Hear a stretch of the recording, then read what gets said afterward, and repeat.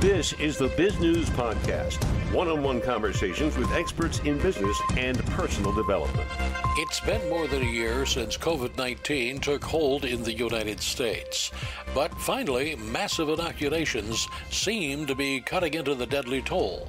So much so that states and localities are opening up, although often with mask and distancing restrictions.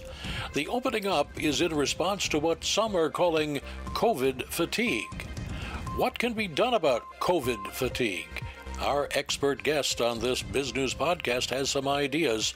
She's Jo Deaton, who's Senior Director of Nursing for Behavioral Health Services at Luminis Health and Arundel Medical Center in Annapolis, Maryland.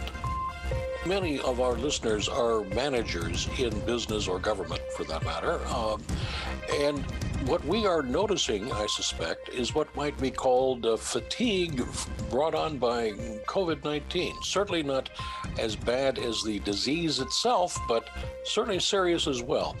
How, just in case somebody's been living under a rock, what symptoms do you see for so-called COVID fatigue?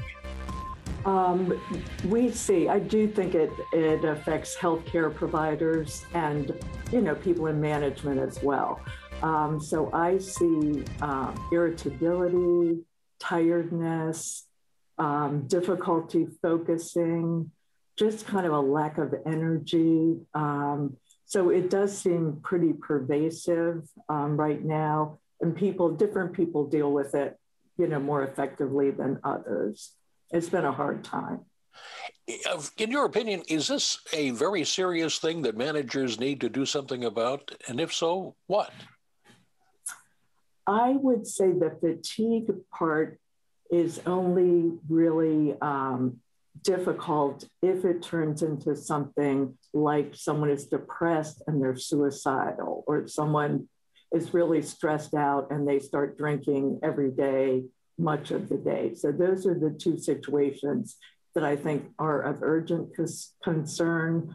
Other than that, I know in Annapolis, there are several support groups that are happening to give people just a chance to talk with others about their experiences. And most of them are by Zoom right now, but it does really seem to help. I think all of us, feel that need to connect with others. Jo, you have come up with a list of what you say are 5 ways to stay resilient during the pandemic. Would you give us that list, and then we can perhaps go into some of the points you make in more depth? Yeah, absolutely. So one thing is to take care of yourself. I know that lots of people, I'll just say, take care of yourself, your physical and emotional needs. Also be able to kind of think of at least one good thing every day. And then to connect with the thing I left out, which is probably very important, is to get the support or to exercise and meditate. Try to go outside. Get support from your colleagues or your family. So just to try to, the most important, I think, is really connecting with other people, and then kind of what we get out of it. Like, what is one thing you have learned that you can use in a positive way about your experience with COVID? Let me follow up on that and ask, what is the one thing you have learned for yourself?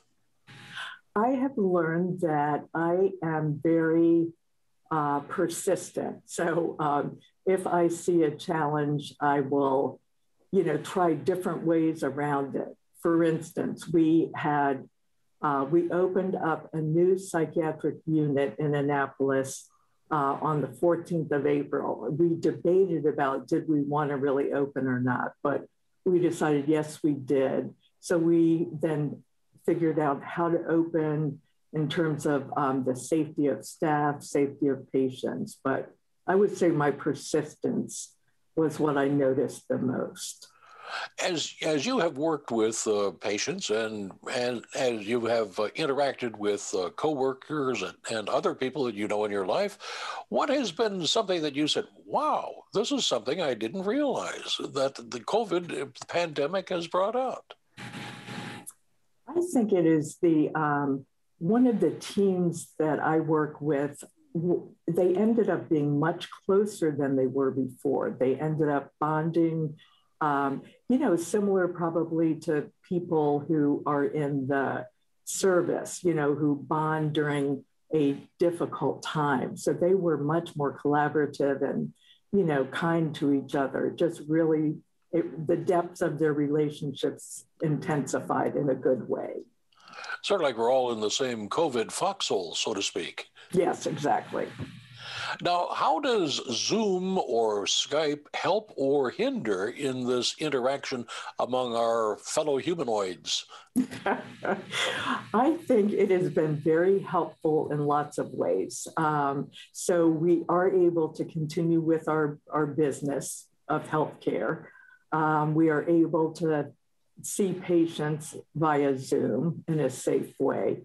We are able to connect with family members. All of that is really good.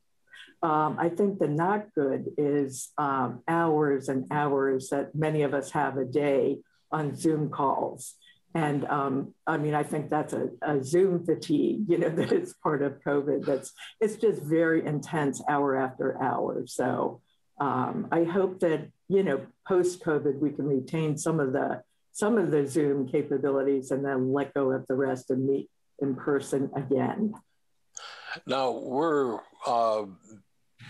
looking at now several months of vaccine inoculations, and it looks like a huge percentage of the nation's population is going to get vaccinated. What advice do you have for our audience as we look to see that light at the end of the tunnel and realize it's not that oncoming train we had feared? I would say vaccination is the single thing you can do to help yourself and others.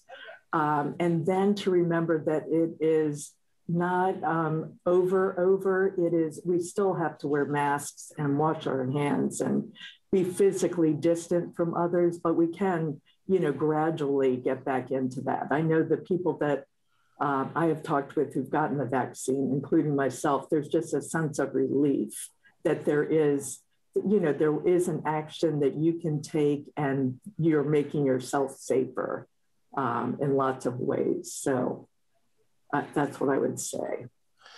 Joe, anything you would like to add that we haven't had a chance to talk about? Could be anything on your mind. I would say that most people have a lot of resilience within them.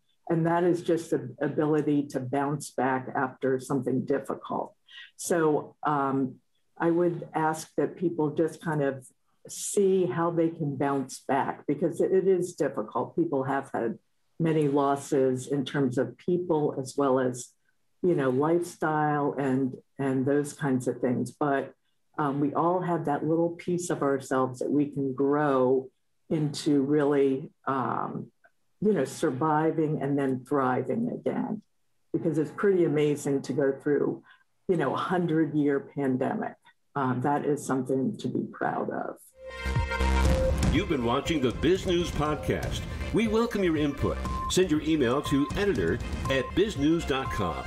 Thanks for watching.